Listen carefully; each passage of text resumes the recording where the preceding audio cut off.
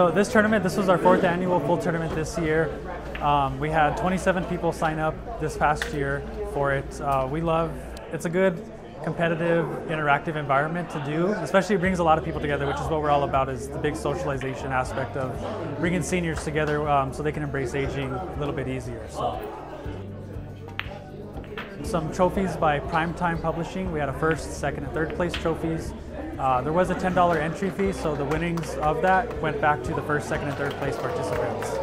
The equipment's very well maintained. Somebody does a really good job of taking care of this equipment. It's perfect.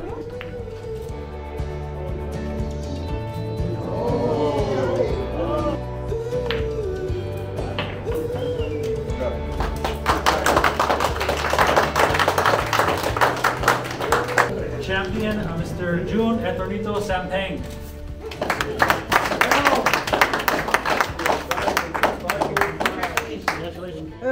It was a very tough tournament, you know.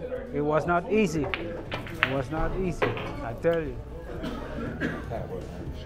I think it's a good amount of background. A lot of the seniors, they travel around to a lot of the different centers, so they see each other every single day. So I think it's a good competitive spirit that a lot of them still have to say, hey, I won 1st place in this tournament, I won this trophy. You know, I think it's all fun, good fun, but I think the competitive spirits makes it even more of an interesting environment to participate in.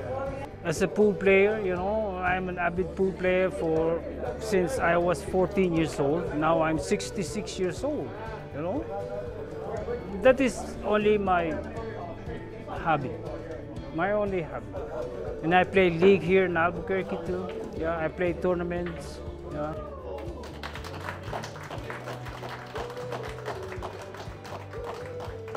This is my 2nd year.